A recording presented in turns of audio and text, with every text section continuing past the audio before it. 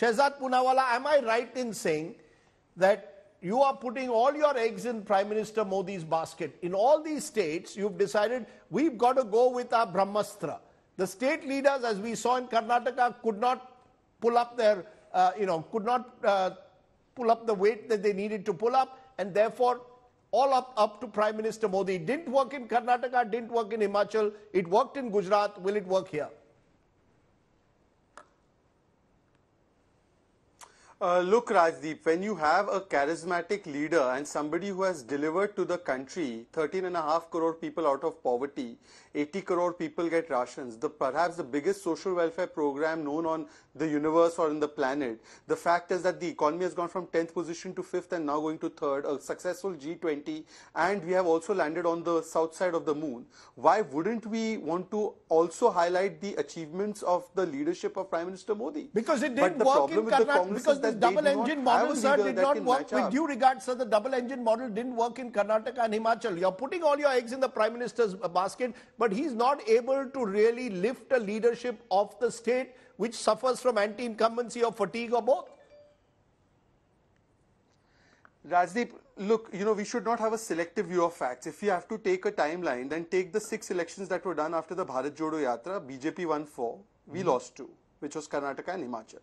So let's have a view of facts which are not selective or cherry picking as per our convenience. For instance, you just said that the BJP has not declared its sitting chief minister, and then Sanjay ji told you that Rajasthan too, they have not declared him officially as the CM candidate or the CM face. In fact, Mr. K.C. Venugopal went ahead and said that we will not have a face in this election, we will fight it under collective leadership. So how come there are different standards being applied? Secondly, as far as the leadership is concerned, we are very clear that we have a range of leaders. Who are these MPs and ministers? Are they from Rome?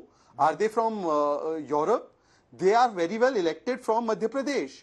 So aren't those leaders also people who are very much involved in the local politics of Madhya Pradesh? Are you telling me Narendra Singh Tomar has no say, Kailash Vijayvargiya has no say? Are you saying that leaders like Gajendra Shekhawat and others have no say in Rajasthan politics? So they are important local faces, that's why they have been elected. And as far as the 2018 mandate is concerned, Congress party ran a government for 15 months.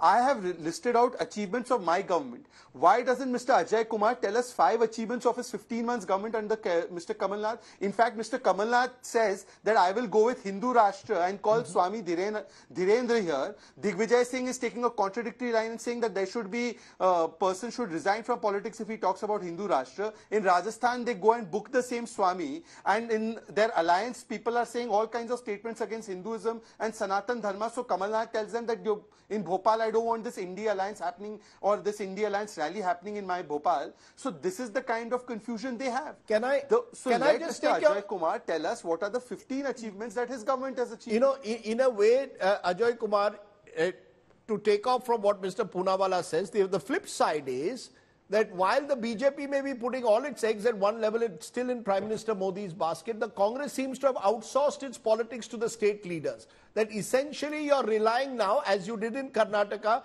with Siddaramaiah and Shivakumar, even in Madhya Pradesh with Kamal Nath and Digvijay Singh, with Mr. Gehlot, to some extent with Sachin Pilot, but local leaders nevertheless. Have you all decided that your party high command, unlike the BJP's high command, should stay away from state elections?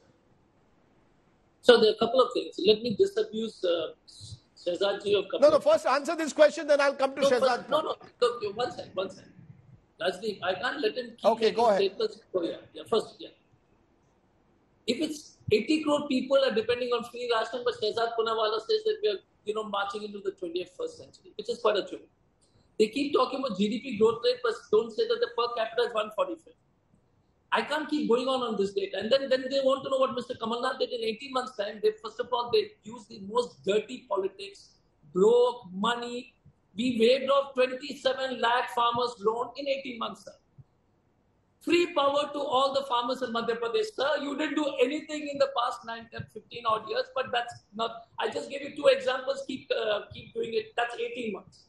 In Karnataka, we have done all the promises except one, which is the support to the students, which will happen in January, and power to the Congress party. The third issue, it is a good jugalbandi of the national leadership. You see Mr. Kharge, you see Mr. Rahul Gandhi. Wherever the Bharat Jodo Yatra went through in Karnataka, we swept the election.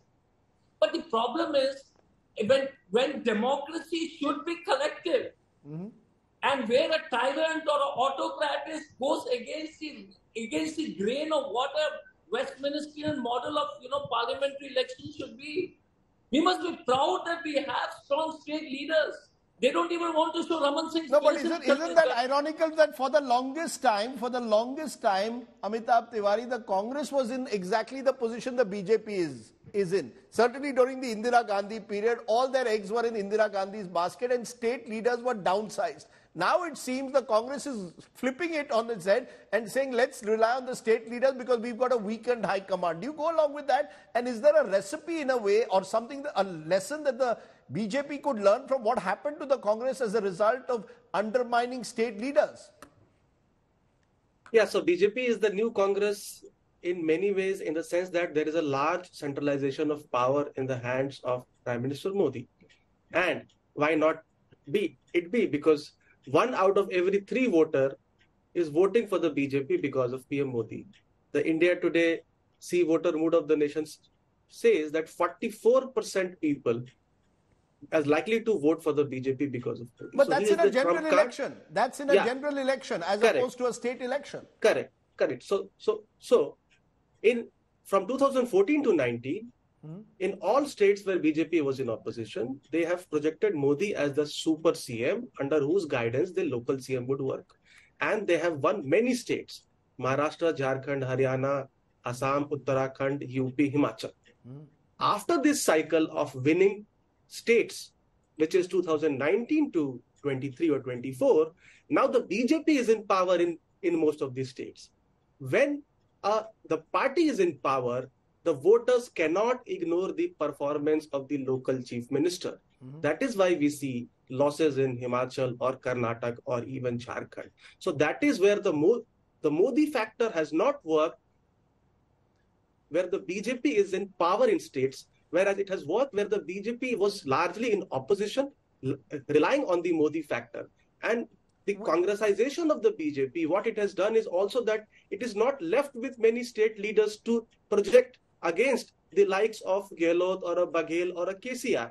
So that in a way is a trap for the BJP, as you've said. In a way, of course, 2 exceptions to this are Assam, where the BJP has won 2 consecutive elections, Uttar Pradesh, where they've done remarkably well again in 2 consecutive elections, and of course to Gujarat, the Prime Minister's home state. But it leads me to ask this question, and I have 2 people who track numbers very closely in Sanjay Kumar and Sandeep Shastri. You take this. Does India vote very differently in state and general elections?